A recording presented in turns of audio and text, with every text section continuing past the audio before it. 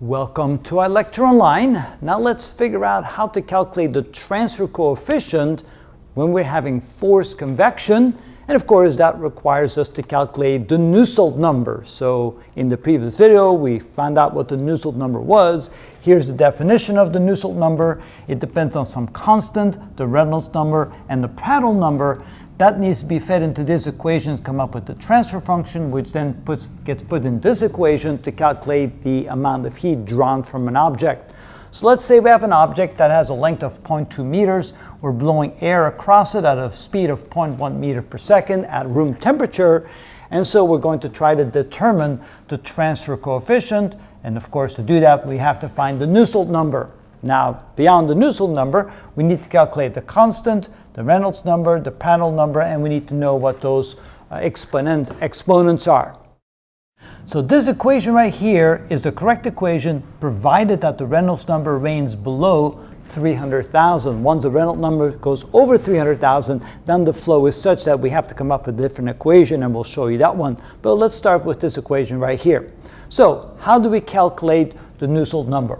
First of all, let's calculate the Reynolds number, which is equal to the product of the characteristic length of the object, the velocity of the flow, the density of the fluid, and the viscosity of the fluid.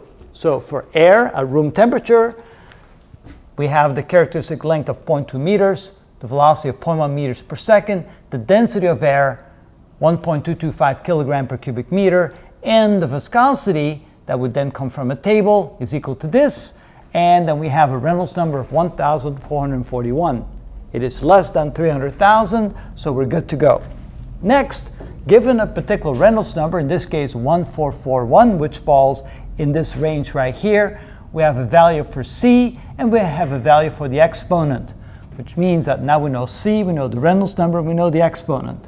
Finally, we need to know the Prandtl number. The Prandtl number is equal to 0.699. We saw that on the previous video. We had a table. It depends on the temperature of the fluid and the type of fluid that we're using. And if the Prandtl number is greater than 0.6, we can take the exponent of that as being 1/3. We're now ready to calculate the Nusselt number. So the Nusselt number is equal to the constant, which we determined to be right here 0.683. Multiplied times the Reynolds number, which is 1441. We have to raise that to the m power, right here, and the m power is determined by what the Reynolds number is, so 0.466. Of course, we're just now grabbing that number. We know that there's going to be a changing range of that number, but let's just go ahead and grab that. That's probably a pretty good representative number, and that's going to be the exponent. Whoop. I was going to put it multiplied. Exponent 0.466. Then the Prandtl number, that is equal to 0.699 raised to the 1/3 power. Notice because this raised to the 1/3 power that the Prandtl number will get a value of pretty close to 1. All right, let's go ahead now with a calculator, see what that's equal to. So let's take 0.699 raised to the 1/3 power. That's 0.887. Multiply that times 1,441 raised to the 0.466 power. And then we multiply that times 0.683 equals, and we have about 17.96. So the Nusselt number is equal to 17.96, which is about equal to 18. Now, the units for that, remember, that's going to be, let's see here, that we're going to be watts per square meter times Kelvin. Joules per second per square meter per Kelvin would be the, I'm getting ahead of myself. Nope, not yet the units for that, because those are the units for the transfer constant. So let's hang on to that for a moment. Next, we're going to calculate H. H is equal to K over L times the Nusselt number.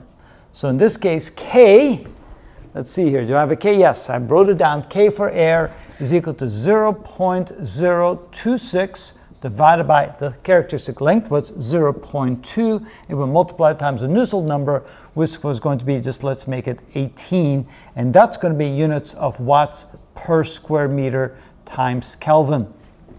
All right.